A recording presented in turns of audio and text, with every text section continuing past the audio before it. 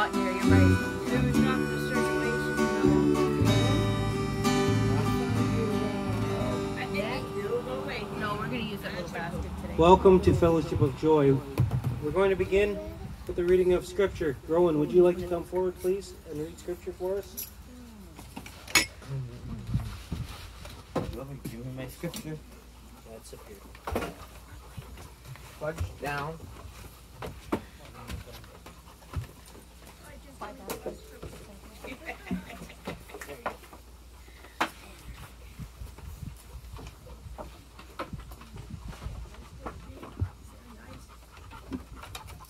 Show us your continuous love, O Lord, and give us your saving help.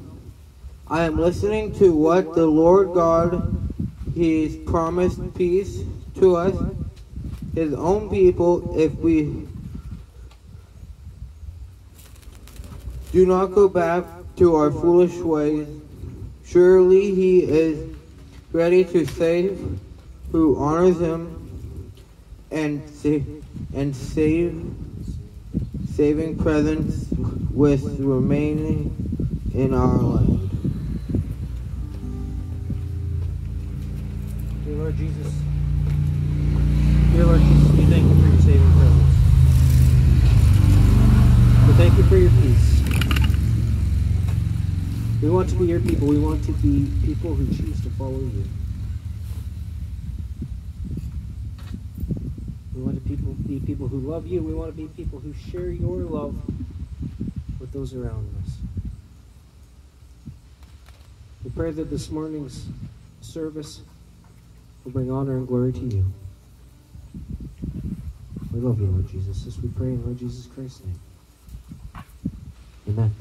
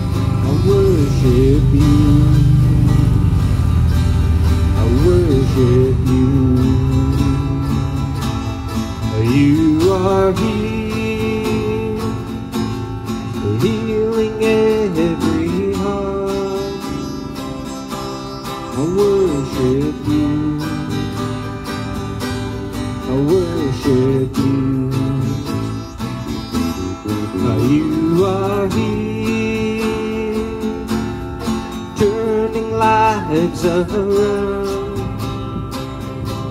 I worship you, I worship you.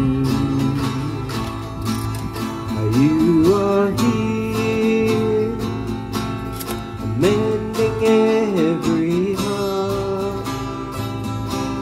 I worship you, I worship you. You are the waymaker, miracle worker, promise keeper, light in the darkness. My God, that is who you are.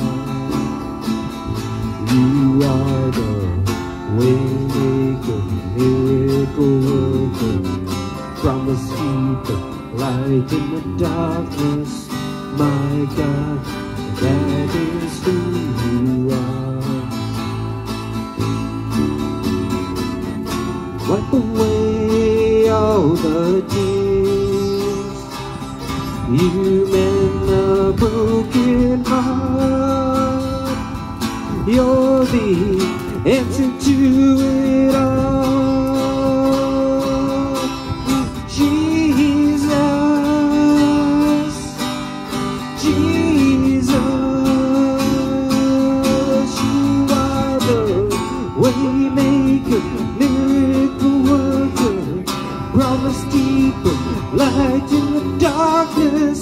My God, that is who you are.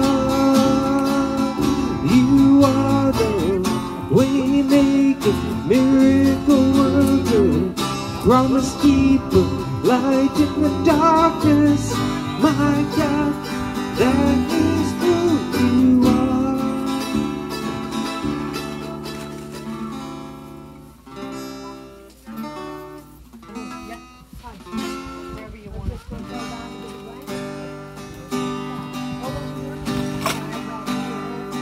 The splendor of a king, clothed in majesty,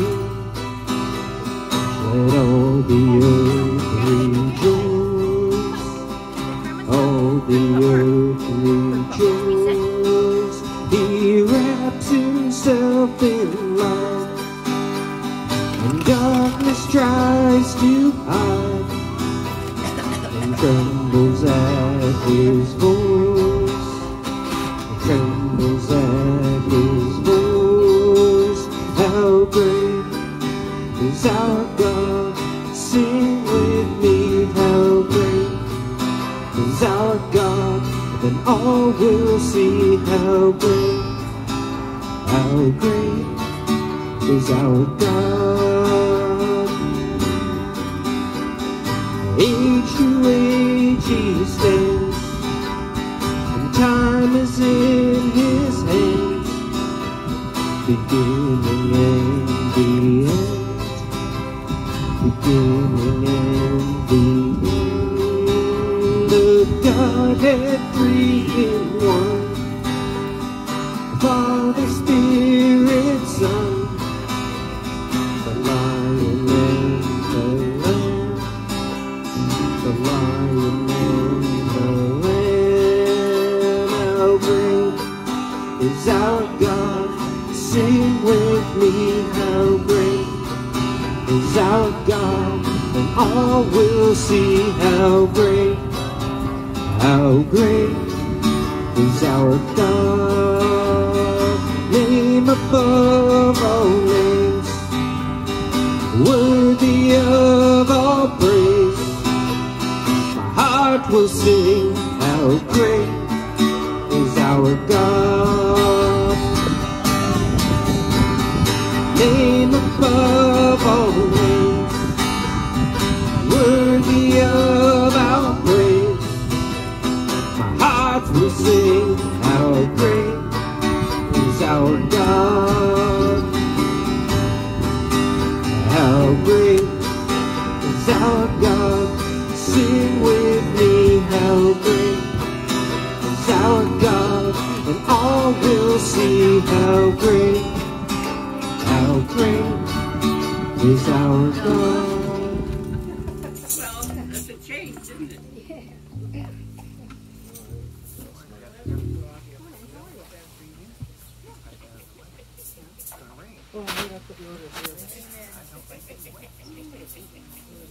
What do we do next, Bob? Announcements. That's what we do next. Okay. Good job, Rowan. Thank you. Okay. We have a few announcements. First of all, next Sunday we have a special guest. Angeline's coming back to preach for us next Sunday. So, okay. Okay. Well, you can watch us. That's easy, Carolyn. You can watch us on Facebook Live or on fellowshipofjoy.ca. Yes. Okay. So you can watch us there. That'll be up in the afternoon, though. We're live on Facebook, and then in the afternoon we post it to fellowshipofjoy.ca. Okay. Also, every evening at 8:30, Rowan and I do a moment of joy. Currently, we're reading through the book of Acts. So if you want a Bible study in the book of Acts, we read through it. Rowan asks questions sometimes. And if anybody else has any questions, they can actually write them in the comments, and we'll try and address them as we go. So that's every night at 8:30. On Wednesday, the 19th, at 6 p.m., on 89 East Quarter Line, we're having a community corn roast. Invite all your friends.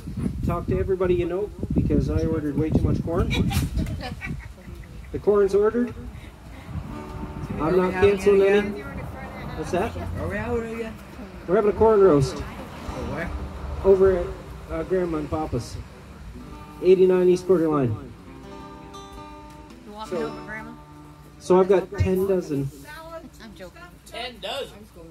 Yeah, we got 10 dozen ears of corn, so bring your friends. Alright. Or an appetite, whatever you got first. And bring an appetite. We'll probably get some hot dogs too. Okay. I don't think we need any salads because we'll have corn and hot dogs and that sort of thing. I'll clean out the hot dogs for you.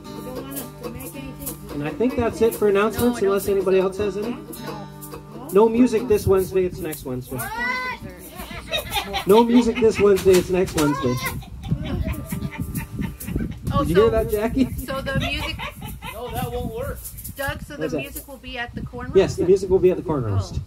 Okay, that So, yeah, we planned the corn roast on a music night, like we did last year. Okay. Right? So we might have music. Bob, if you want to bring your music, you can bring your music. I might bring my guitar, I might not. We'll see how it goes. So, Everybody wants music. Come on. all right, fine. We'll bring the music. Speaking of music, let's sing these are the days of Elijah. These are the days of Elijah, declaring the word of the Lord. These are the days of the servant Moses, righteousness being restored. And though these are days of great trials, of famine and darkness and sorrow, still hear the voice in the desert crying, prepare the way of the Lord.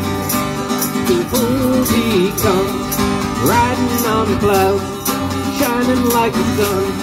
Hear the trumpet call, so lift your voice, year of Jubilee. Out of Zion's hill, salvation comes.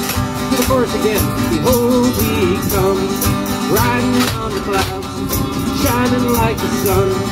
Hear the trumpet call, so lift your voice, year of Jubilee. Out of Zion's hill, salvation comes.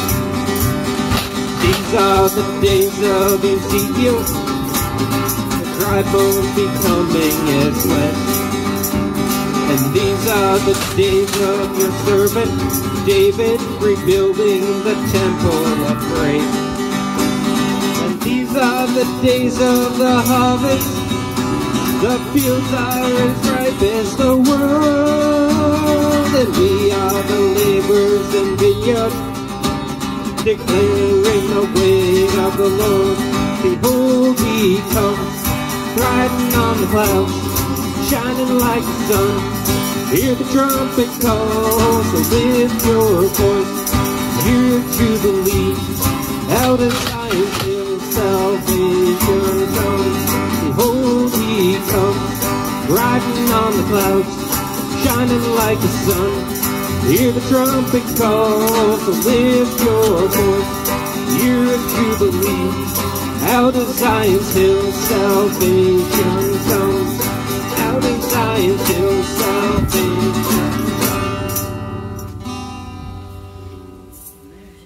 All right, so what are we thankful for this week? Oh, yeah? Yeah. Right on. Getting a what? Oh, that's right, the Praise cat. the Lord. Sweet. And how do we see God at work this week? Oh. Well, I found pickles this week. You did. Hallelujah for that. We couldn't find them anywhere. No. I've seen the picking, but I didn't advertise. Awful hard to find. Oh, they're all under contract. Yeah. Oh boy, they can't sell one. Oh, well, yeah. Really?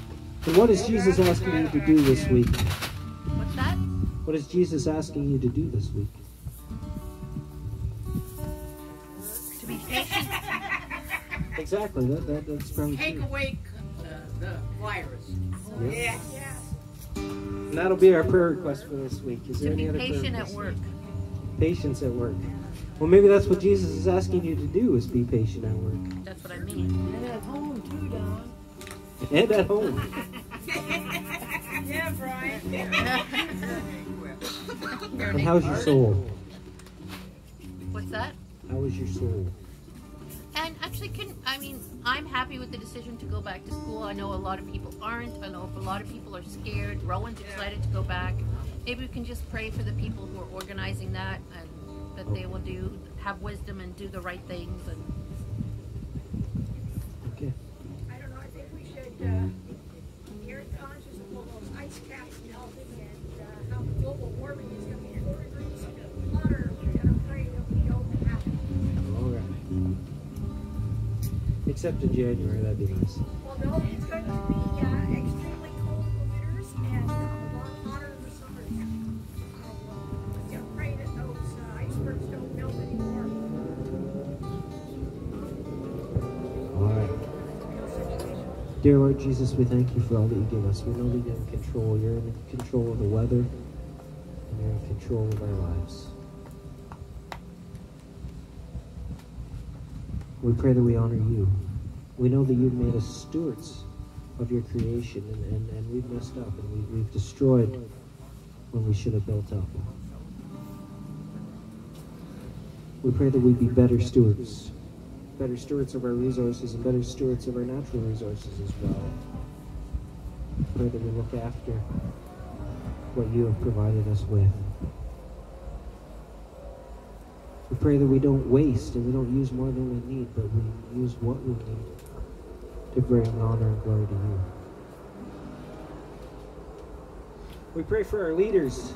They're making tough decisions right now. They're making decisions about what to go forward with the school and what classes will look like. We pray that as they seek wisdom in these decisions, when they truly seek wisdom, they will find you.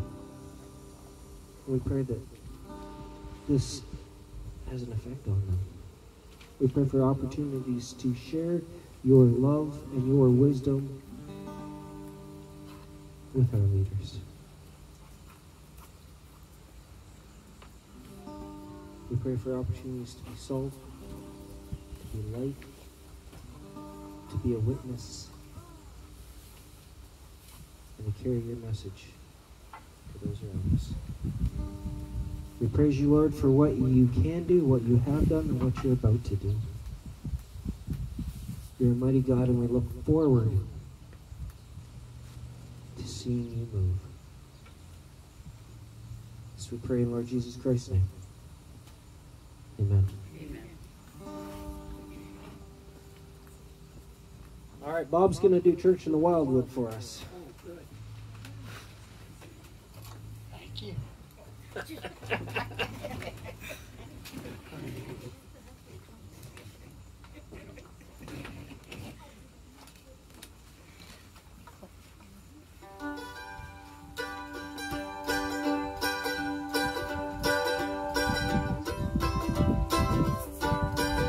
There's a church in the valley by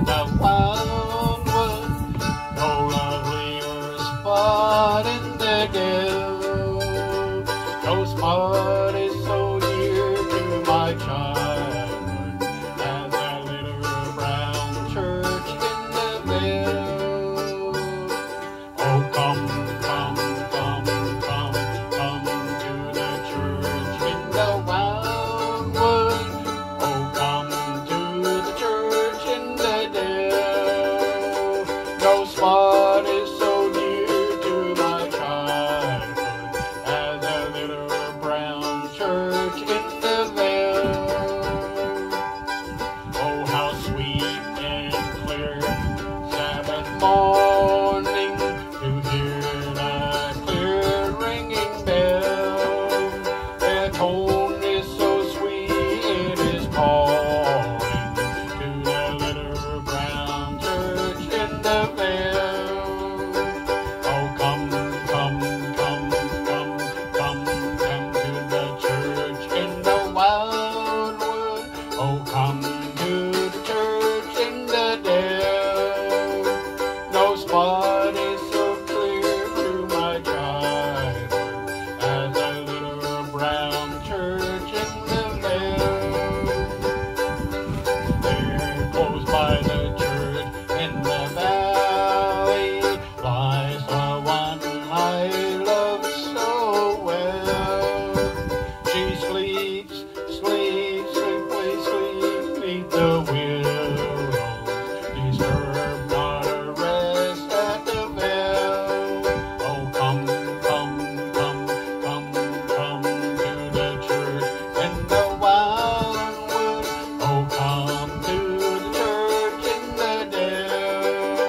There's no spot so dear to my childhood as a little brown church in the vale. There, close by her side of that loved one, beneath the tree where the wildflowers bloom, where the farewell hymn shall be chanting, I shall rest by her side in the tomb.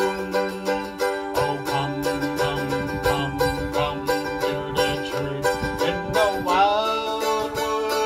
Oh, come to the church in the dale. No spot is so dear to my child as a little brown church in the vale.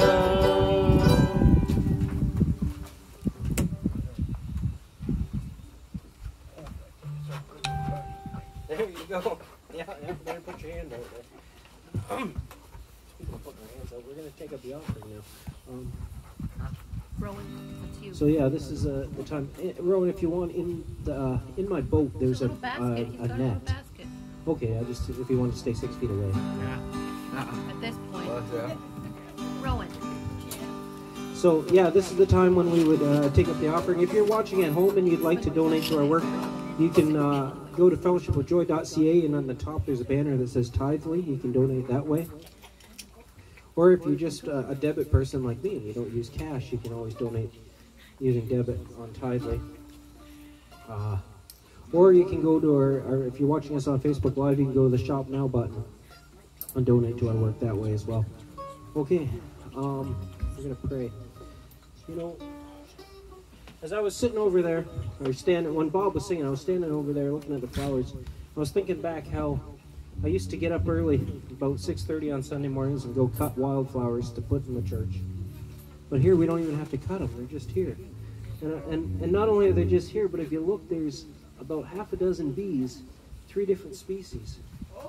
And it's just beautiful that God provides not only the flowers, but the pollinators for the rest of the garden there too. So yeah. So we're gonna praise God by giving to His work now. Dear Lord Jesus, we come to you with our offerings. We come to you pleased to be able to give back to your work. We pray that you use these gifts to grow your church. And yeah, we know that you're a God who has everything and needs nothing. And yet you accept our gifts. And we praise you for that. You accept our gifts as sacrifices of praise. And we pray that we give in a way that honors you. We pray that we give out of love and a passion for your work. This we pray in the Lord Jesus Christ's name. Amen. Praise God from whom all blessings flow. Praise Him, all creatures here below. Praise Him above ye heavenly hosts. Praise Father, Son, and Holy Ghost. Amen. All right, I'm going to ask Heidi to come up and read scripture for us.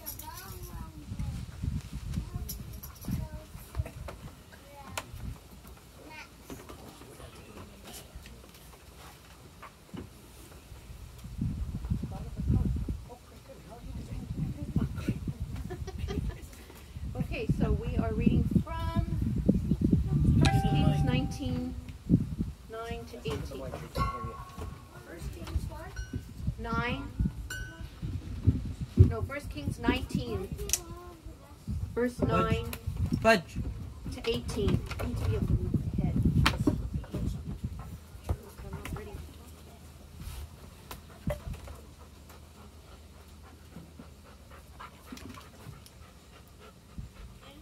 There he went into a cave and spent the night. And the word of the Lord came to him. What are you doing here, Elijah? I have been very zealous for the Lord God Almighty. The Israelites have rejected your covenant, torn down your altars, and put your prophets to death with the sword. I am the only one left, and now they are trying to kill me too. The Lord said, Go out and stand on the mountain in the presence of the Lord, for the Lord is about to pass by. Then a great and powerful wind tore the mountains apart and shattered the rocks before the Lord. But the Lord was not in the wind. After the wind there was an earthquake, but the Lord was not in the earthquake. After the earthquake came a fire, but the Lord was not in the fire. And after the fire came a gentle whisper. When Elijah heard it, he pulled his cloak over his face and went out and stood in the mouth of the cave. Then a voice said to him, What are you doing here, Elijah? He replied, I have been very zealous for the Lord God Almighty. The Israelites have rejected your covenant, torn down your altars, and put your prophets to death with the sword. I am the only one left, and now they are trying to kill me too. The Lord said to him, Go back the way you came, and go to the desert of Damascus. When you get there, anoint Hazael king over Aram. Also anoint Jehu, son of Nimshi, king over Israel, and anoint Elisha, son of Shaphat, from Abel-Mahalal, to succeed you as prophet. Jehu will put to death any who escaped the word of Hazael, and Elisha will put to death any who escaped the word of Jehu. Did I reserve 7,000 in Israel, all whose knees have not bowed down to Baal, and whose mouths have not kissed him? So Elijah went from there and found Elisha, son of Shaphat. He was plowing with 12 yoke of oxen, and he himself was driving the 12th pair. Elijah went up to him and threw his cloak around him. Elisha then left his oxen and ran after Elijah. Let me kiss my father and mother goodbye, he said, and I will come with you. To the end of the chapter. That's not what you... He's really into it. Okay. That's not what you do. Romans 10. Romans 10, 5 to 15. Moses writes this about the righteousness that is by the law. The person who does these things will live by them. But the righteousness that is by faith says, Do not say in your heart, Who will ascend into heaven? That is, to bring Christ down. Or who will descend into the deep? That is, to bring Christ up from the dead. But what does it say? The word is near you. It is in your mouth and in your heart. That is, the message concerning faith that we proclaim. If you declare with your mouth Jesus is Lord, and believe in your heart that God raised him from the dead, you will be saved. For it is with your heart that you believe and are justified, and it is with your mouth that you are that you profess your faith and are saved. As Scripture says, anyone who believes in him will never be put to shame, for there is no difference between Jew and Gentile. The same Lord is Lord of all, and richly blesses all who call on him. For everyone who calls on the name of the Lord will be saved. How then can they call on the one they have not believed in? And how can they believe in the one of whom they have not heard? And how can they hear without someone preaching to them? And how can anyone preach unless they are sent? As it is written, how beautiful are the feet of those who bring good news.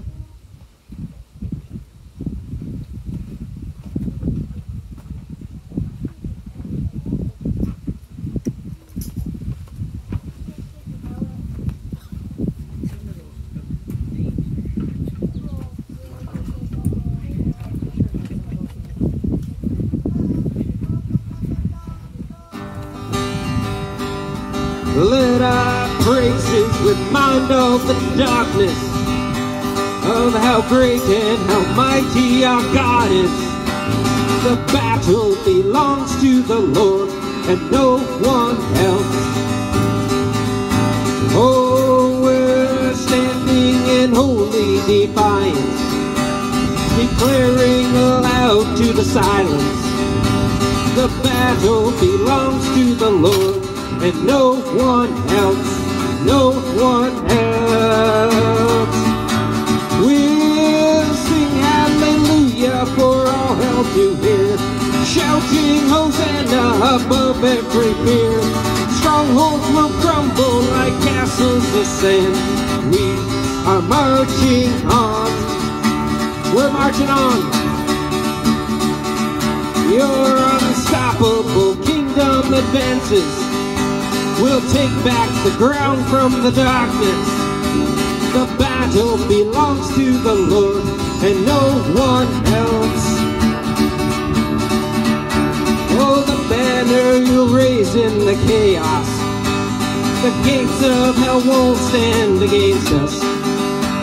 The battle belongs to the Lord and no one else, no one else. We'll sing hallelujah for all hell to hear, shouting Hosanna above every fear. Our walls will crumble like castles of sand. We are marching on, we're marching on. In the chaos, the crisis, the troubles, the trials, the shadows, the sorrows, the long nights, the hard fight. We are the prophets, the voice in the darkness, declaring the battle is God's. We'll sing hallelujah for all hell to hear, shouting Hosanna above every fear. Strongholds will crumble like castles of sand. We are marching on, we're marching on. Sing hallelujah, shout out Hosanna. Strongholds will crumble. We are marching on, we are marching on, we are marching on. All right. So, does anybody remember back when we used to be allowed to do things? Just like yesterday. See, it seems like a while back, eh? It was a few months ago. It wasn't that long ago. But, you know, one of the things we used to do together was we used to go to theaters. Well, I didn't, because I'm not a big fan of theaters, but some people did. Do you? All right. But when you go to a theater, you watch a movie, and my favorite kind of movies were the ones with, like, unexpected twists. You know, you think you know what's coming next, and out of nowhere, something totally unexpected happens. Example? I don't know.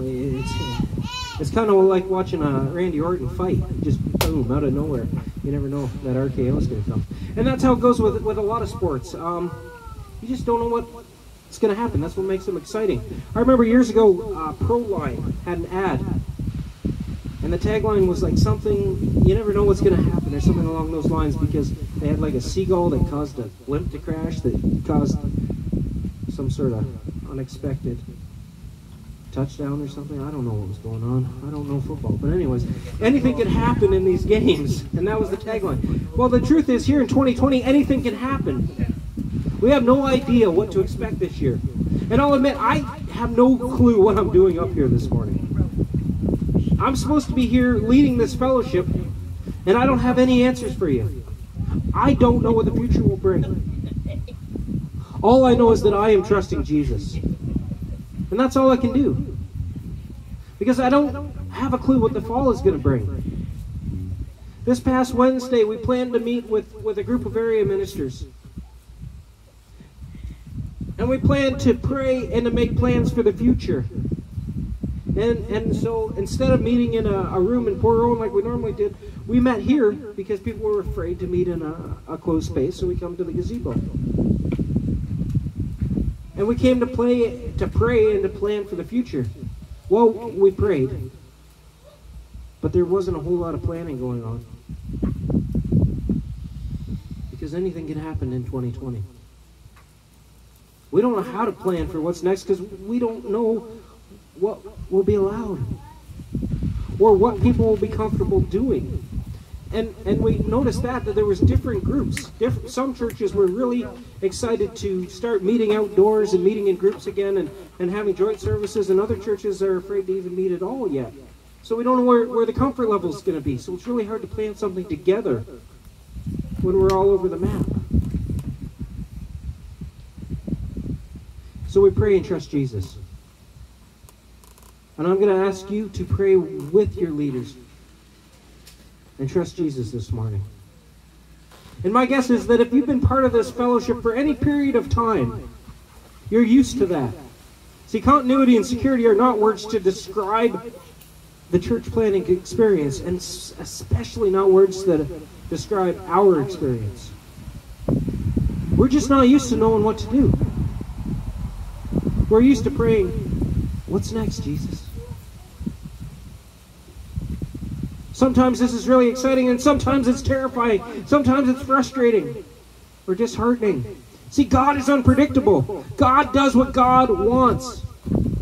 He doesn't consult with human beings. That is why we are called to follow God.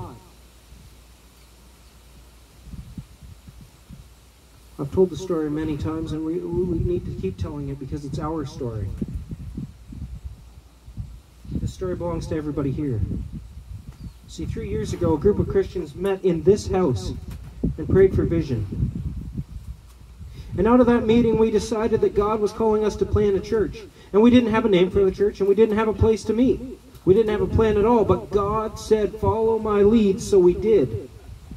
And the next morning, standing, because I couldn't get phone service in the house, I'm standing right next to that canoe right there, I call Wendy, cook, to book the community center for a Christmas dinner. We had 5 adults at that time and 2 10-year-old children. And we were committing to host a Christmas dinner with no money and no name and nothing but faith in Jesus to lead us. And that was in April. And we didn't meet the following Sunday morning. In fact, we didn't meet on a Sunday morning until July. And when we did, we met at Bacchus Mill, and we knew we only could have that space for about 10 weeks maximum. Second week of September, we knew we were out of there. But we didn't know where we were going to go. But we would follow Jesus. Those of you that were there might not know this. Maybe you do. But we actually signed the lease for the classroom of the school and picked up the key the first morning we met in the school. We didn't even have a key or a lease. We arrived in faith following Jesus. That December, we put on the Christmas dinner for 150 people, and we were excited. And the future, we couldn't wait to share the joy of the Lord with our community and serve Jesus by serving our neighbors. And that's what we did. And then, in fact, at that Christmas dinner, I shared that mission statement for the very first time. The wording was a little different because we hadn't worked it out yet. I think it said, "Share the joy of the Lord with St. Williams." They served Jesus by serving you, but that was the gist of it. The Fellowship of Joy had a vision and a mission and a regular place to meet. And we shared Jesus in Turkey with our community. And I was super stoked for Sunday morning. I was thinking, oh man, if this keeps up, we're going to outgrow this classroom in no time, and we'll be in the gym, and then we'll need a new space. And then that Sunday morning, there was an ice storm. And Jessica came with her 2 daughters, and my parents came, and that was it. That's all that came. The only reason Jessica came is because her church was closed. She couldn't get into there. And we prayed. And we praised Jesus. And we had a sermon, but we mostly prayed and praised Jesus. Then we went home. And as we packed up the stuff and we put the chairs away, and I had put out way too many chairs because I was convinced there was going to be 150 people there that Sunday, I was a little disappointed.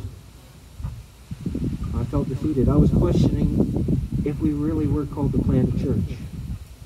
We had acted in faith. We had seen God work. We had had this great experience. We were building momentum. We were excited for the future. And then on Sunday, a Sunday that I had looked forward to for 6 months, we had less people than we started with. And none of the original people that met in that room. But that's why it's called following Jesus. Because we don't know what happens next. We trust Jesus to lead us. And then you know what? The next week, Bob and Nancy showed up. And that was the beginning of real organic growth within our community. That was when we started to actually become a church in St. Williams. And I realized that God wasn't going to take us from 7 to 150 in 1 week. But God has taken us from 7 to 14 to 30. We've had Sundays over 40, and we've had Sundays with less than 10. And in 2020, anything can happen.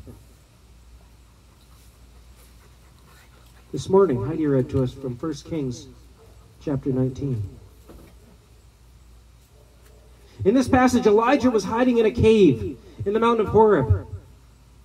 He was there because God told him to be there. He didn't know why. He had traveled 40 days and 40 nights to get there, and there was no reason for him to be there except that he was following God. But in order to understand what's going on in this passage, you have to understand some of what is going on in Elijah's life prior to this.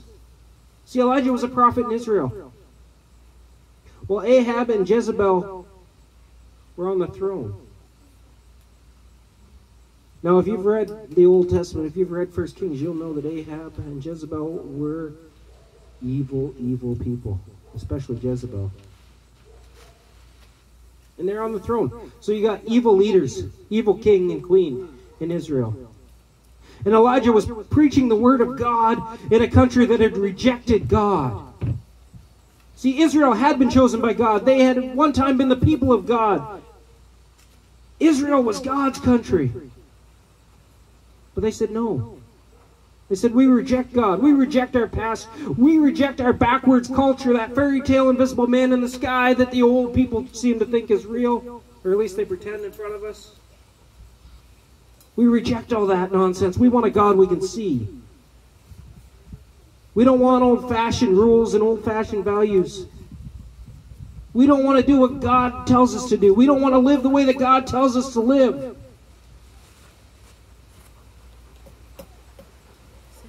We want Baal.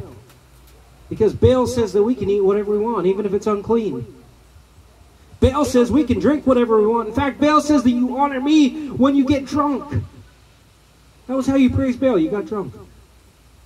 Not only that you get drunk, but you did a lot of other things you shouldn't have done. That's how you praise Baal. God says be faithful to your spouse. God's perfect plan is a man and a woman married for life. Baal celebrates debauchery. In fact, when we go to the Baal temple, there are male and female prostitutes in the temple because you honor God, or not honor God, you honor Baal by doing what's pleasurable for you. And the king and the queen worship Baal, and they tell the rest of their country to worship Baal. And they say, we don't need your old-fashioned God with your old-fashioned values. We want to do what we want to do. And I'm wondering, does that sound familiar today? Have we ever heard that? We don't want that old-fashioned God with old-fashioned value that those old-fashioned old fogies listen to. We want to do what we want to do our way. We want to eat what we want to eat and drink what we want to drink and party the way we want to party.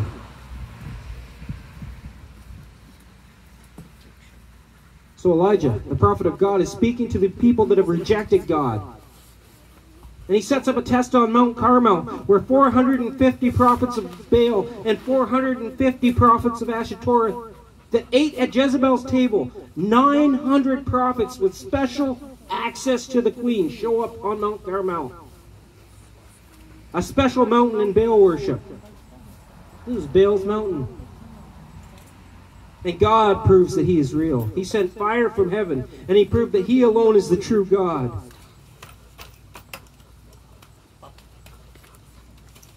And Elijah has the people capture and slaughter these false prophets. Elijah then prophesies to King Ahab that the drought that they've been suffering is going to end. And Elijah is seeing God at work. And Elijah is seeing God do mighty things. And things are going pretty good for Elijah. He's demonstrated the power of God. He's acting in faith. He's seeing God at work. And he's likely expecting to see a great revival as the people return to God. But instead, Jezebel decides she's going to kill him. And the people turn on Elijah. And Elijah gets scared and he runs away. And he runs so far that he collapses underneath a broom tree. And he prays for his own death. And he falls asleep. He passes out in exhaustion. I'm wondering, have you ever been there? You see God at work. You're excited that you're doing what you're called to do. You have an idea of what you think God is about to do, but instead, people reject your message. They reject God. Because they want to do what they want to do. In our meeting this week, Pastor Bill Weeb said something that really struck me. He said, in our current situation, fear is a virtue. If you're willing to lead, to be bold, people will accuse you of being insensitive. People will actually accuse you of wanting to kill people because you want to meet together. So apparently, you're going to kill them. And I've been accused of this because I will not be ruled by fear. I will continue to worship God. And there are people who have accused me of hate because of that. Especially online. Lots of people say that I hate a lot of people.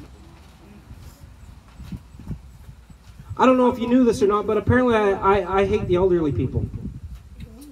Did you know that? That's what they tell me online. Not true. They tell me that I hate anybody with a compromised immune system. I didn't know that.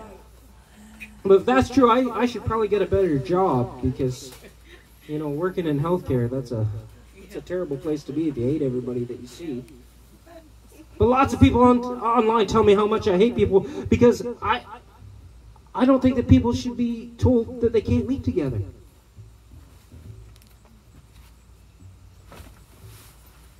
I think that playground equipment should be open so kids can play outside and get fresh air and sunshine and vitamin D.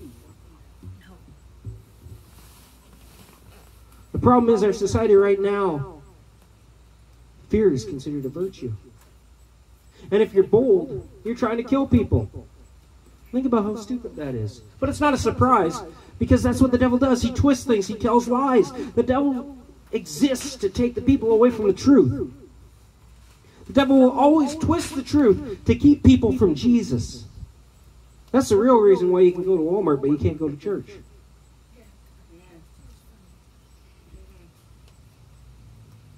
If I say that the family is ordained by God, and it's good to have a mother and a father to raise children, then obviously I hate people that have an alternate relationship.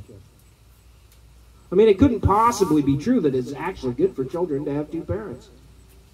It couldn't possibly be true that I can have friends and family that I love and pray for, and who are tempted in different ways, but I still love them and I don't hate them.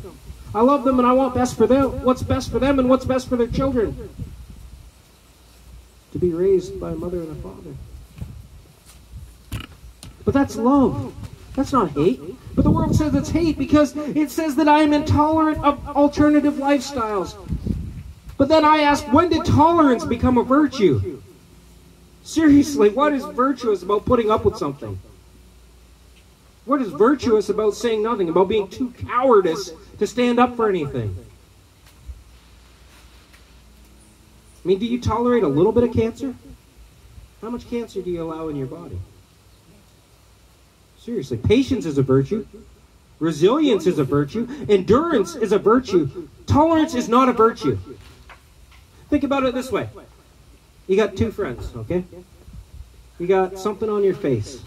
Some food, I don't know, spaghetti or something. Who knows what you eat. But you're eating something and you got food on your face. And one person doesn't want to embarrass you by telling you that. You got food on your face, so they tolerate it. They say nothing and they go on and you go on with your day. But the second person sees the food on your face and gently lets you know. They just go, and then, you got food on your face. Who's the better friend? Who actually cares about you? Who is showing compassion and love so you don't go around embarrassing yourself all day with something on your face? A true friend shows compassion and love, and only someone who doesn't care shows tolerance. Tolerance is literally not caring. How is not caring a virtue? It isn't, but the devil says it is. The world says it is.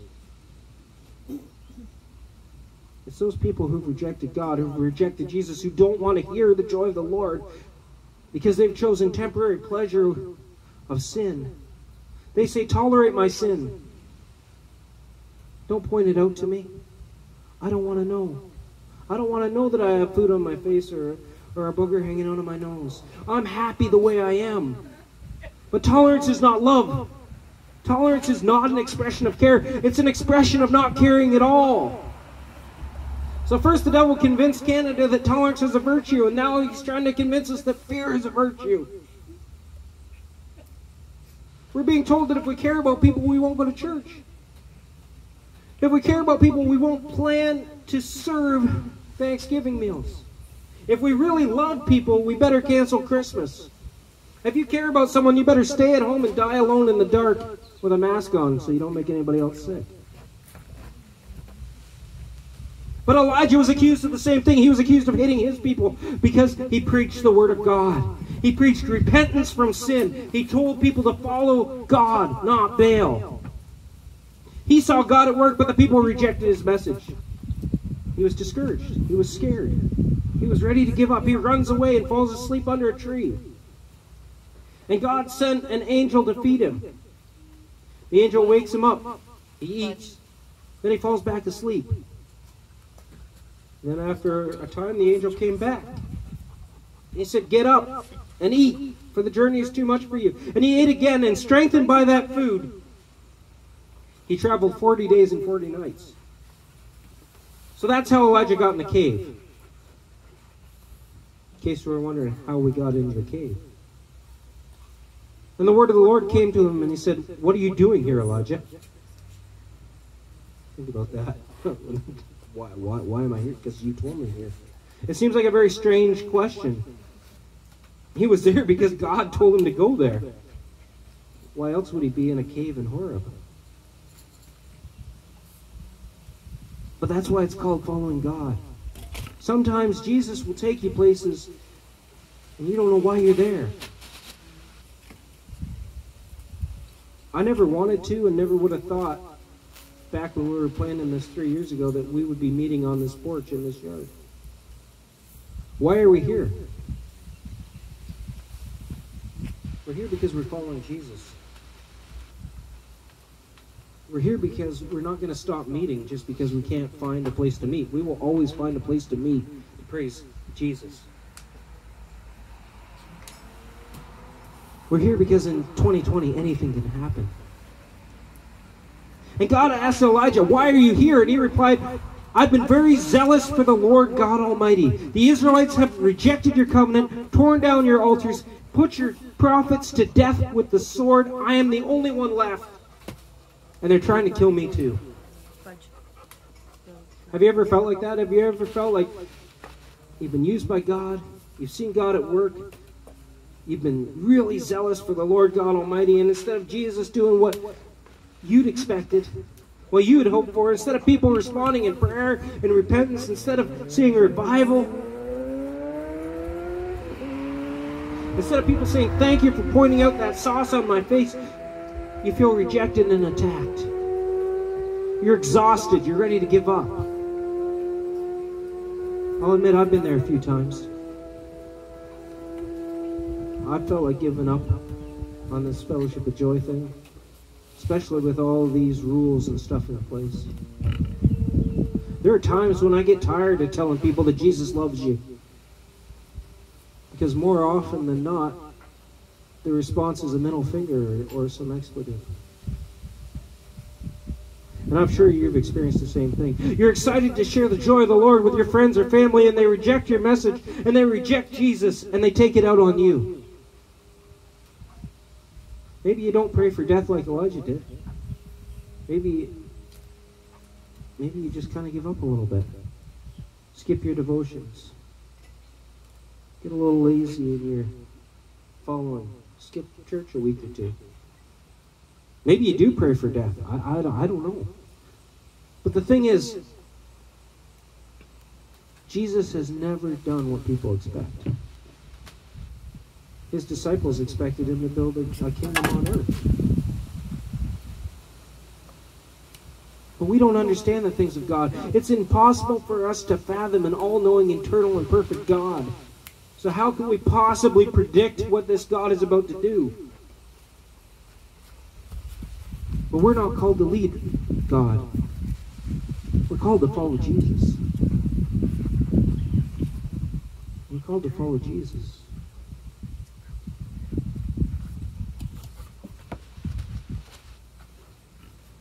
And you can question me all you want. I'm just a human being like you. I'm a sinner saved by grace, just like you. And you can question the church, and that's fine, and that's a good thing. And if nobody questioned the church, there'd be a lot of heresy being taught in a lot of places. And you can pray and question God, and He will answer you through His Word, the Bible, and through a word from another believer, or in any way that God sees fit. We're allowed to question God, but we're called to follow Jesus.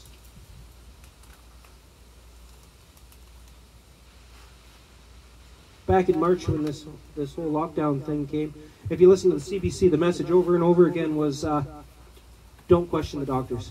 Don't question the leaders. They know what you're doing. This will be a short time, and just follow the rules. Now, I don't know about you, but I think it's a pretty big red flag when the government says, don't question what I'm doing. Anytime anybody tells me not to question authority, I automatically assume that they're up to something. And I will always question human authority. And I will follow Jesus. Elijah didn't know why God had taken him to the mountain. He knew he'd been zealous for God. And the people he preached to had not responded. No. He knew he was in a cave because God called him to be there, but he didn't know why. And the Lord said, go out and stand on the mountain in the presence of the Lord. He's about to pass by. Then a great and powerful wind tore the mountain apart and shattered the rocks before the Lord. But the Lord was not in the wind. When we think of God, we think of power, we think of strength. And here's a wind that is literally moving mountains. Isn't that how you expect God to show Himself? That's how I would imagine God, at least. But God was not in the wind. After the wind was an earthquake. But the Lord was not in the earthquake. After the earthquake came fire. Now, if I was Elijah, I would fully expect that God would be in that fire. What was it? 40, 41, 42 days ago? Who knows? Elijah had just seen God send fire from heaven, consume the altar, and the sacrifice, and the very rocks that it was on. Elijah had experienced the power of God in fire, but God was not in the fire. God doesn't show Himself in the way we expect. And after the fire came a gentle whisper. When Elijah heard this, he pulled his cloak over his face. He went out and stood in the mouth of the cave. And then a voice said to him, what are you doing here? Elijah recognized the Lord in a quiet whisper. God doesn't shout at us. Jesus does not force himself into anyone's life. God speaks through the quiet whisper. You have to want to hear God. Elijah recognizes God in the quiet whisper. And he covers his face. And he goes out to the mouth of the cave to hear from God. Elijah covered his face in humility. Elijah covered his face because he was not worthy to be in the presence of God. Do you approach Jesus with reverence and respect? None of us is worthy to be in the presence of God. We are only made worthy through the blood of Jesus.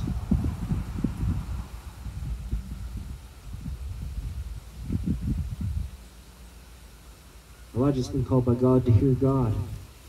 But he's still humble before God. And he goes out to hear what God speaks to him. And then the voice said to him, again, this verse repeats itself, "What are you doing here, Elijah?"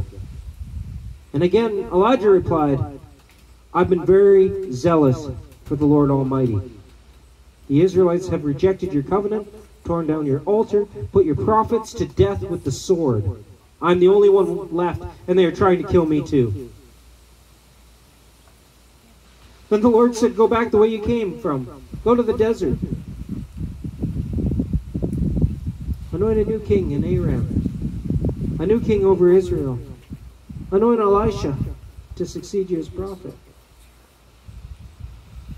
God had brought Elijah 40 days journey.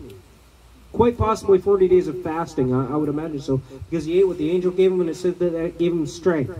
So for 40 days, Elijah traveled to a mountain. He goes up in the mountain in a cave, and God asks him, "Why you're here?"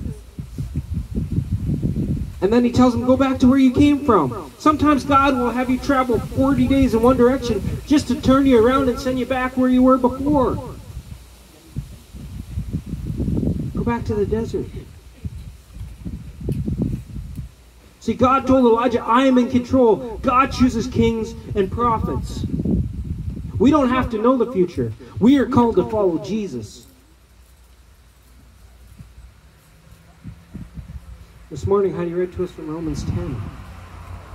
If you declare with your mouth that Jesus is Lord and believe in your heart that God raised him from the dead, you will be saved.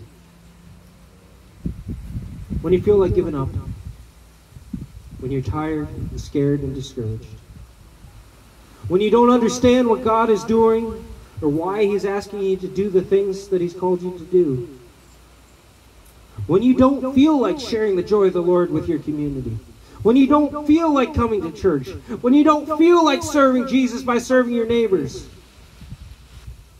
or you don't know how because you can't rent a hall or do the things that you normally do, be encouraged, because if you declare with your mouth that Jesus is Lord and believe in your heart that God raised him from the dead, you will be saved. That's what God requires you to do. Do you believe? Then let's declare it together. Jesus is Lord. Let's say it together. Jesus is Lord. Now let's say it with passion. Jesus is Lord. Do you believe that God raised him from the dead? Do you actually believe that in your heart? That God raised Jesus from the dead? Then you're saved. There's only one thing left to do. You're called to follow Jesus. You're called to share that message. You're called to share the joy of the Lord with your community. Romans 10:13 says, "Everyone who calls on the name of the Lord will be saved." Now that's very encouraging. Everyone who calls on the name of the Lord will be saved. There are no special people. There's no one that can't be saved. And there's no one that is so special that God chose them to be saved. Anyone who calls on the name of the Lord will be saved. But how can they call on the one they have not believed in? And how can they believe in the one they've never heard of? And how can they hear without someone preaching to them? We're all called to share that message. We're all called to let people know that everyone who calls on the name of the Lord will be saved. We don't always know what God is going to do. Or how God is going to call us to deliver that message. And even while I was sitting down on Thursday morning writing this sermon, I received a phone call from Norfolk County telling us that we can't use the community center for Joy Kids in September. We might and may not be able to use it in October. And even if we can rent it in October, there's going to be a large additional cost for deep cleaning. And I don't know where that money's going to come from. I don't know what the future is going to bring. But I do know that I am called to share the joy of the Lord with our community and to serve Jesus by serving our neighbors. But I don't know what it's going to look like in the fall. And I don't know where we're going to be meeting when it gets too cold to meet in this front yard. But I do know that we are called to follow Jesus. At this moment, I am waiting on Jesus to tell us where He's leading. And I am trusting in Jesus, and I am listening for that quiet whisper. Confident that all who call on the name of the Lord will be saved. Convinced that I need to share the message and preach the word boldly. Not fear, not intolerance, but encourage. Answering God, not answering to human authority. In 2020, anything can happen. And I will continue to follow Jesus. Will you? Let's pray. Dear Lord Jesus, we don't know what you want us to do. You might take us 40 days into the desert in order to have us turn around and walk 40 days back. You might have us feel we're alone when really you've got 7,000 other Christians praying with us somewhere.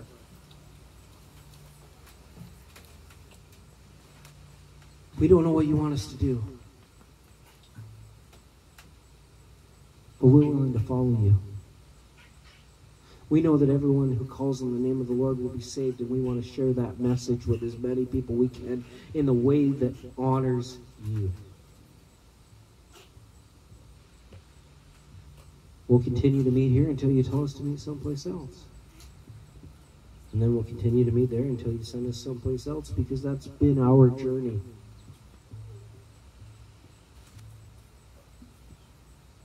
We will follow where you lead. We pray that you help us to grow spiritually. We pray that you give us the spiritual food that we need for the journey. We pray for the rest and the nourishment that we need. That we pray that we get into your word. We pray for your Holy Spirit to fill us so we recognize your quiet whisper.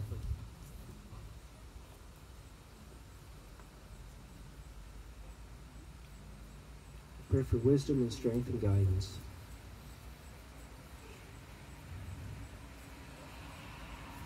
You're a great and holy God.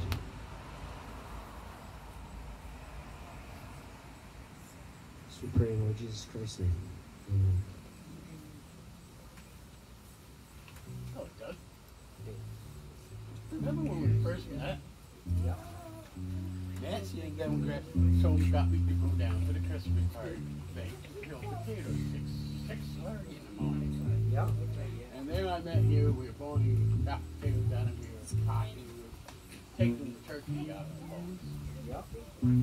We've been crying ever since.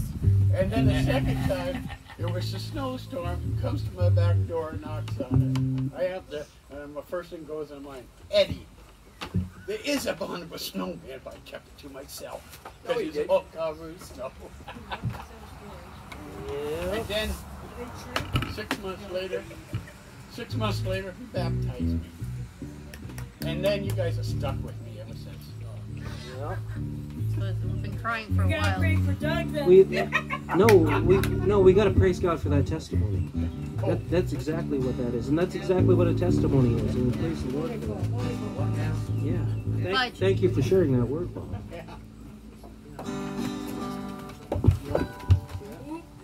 Oh Lord my God, when I in awesome wonder consider all the worlds thy hands have made, see the stars. I hear the rolling thunder, thy power throughout the universe displays. Then sings my soul, my Savior God, to thee. How great thou art, how great thou art. Then sings my soul, my Savior God, to thee. How great thou art, how great thou art. When I think that God is Son not sparing, sent him to die, I scarce can take it in. That on that cross my burden gladly bearing, he bled and died to take away my sin. Then sings my soul, my Savior God, to thee. How great thou art, how great thou art. Then sings my soul, my Savior God, to thee. How great thou art, how great thou art. When Christ shall come with shout of acclamation and take me home, what joy shall fill my heart. Then I shall bow in humble adoration, and there proclaim, my God, how great thou art. Then sings my soul, my Savior God, to thee. Great thou art, how great thou art. Then sings my soul, my Savior God, to thee. How great thou art, how great thou art. I don't know how much it's going to work for, but you know. And Jesus came to them and said, all authority in heaven and on earth has been given me. Therefore, go and make disciples of all nations, baptizing them in the name of the Father, and of the Son, and of the Holy Spirit, and teaching them to obey everything I have commanded you. And surely I am with you always, to the very end of the age. Amen.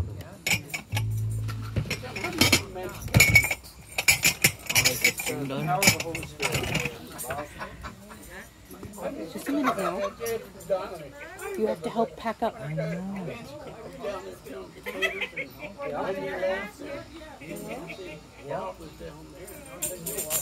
I didn't know who you were. No? Until they got me serving food.